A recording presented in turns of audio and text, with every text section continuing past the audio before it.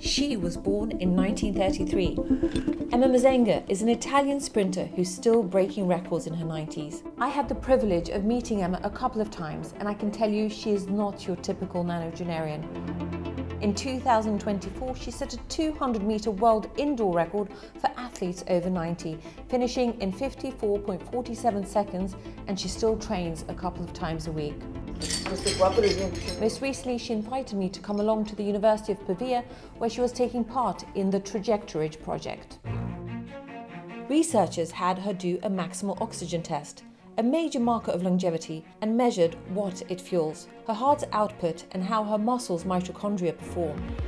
Throughout the day, Emma gave muscle samples and did cycling tests, ultrasounds and strength evaluations to assess her cardiovascular fitness and muscle health.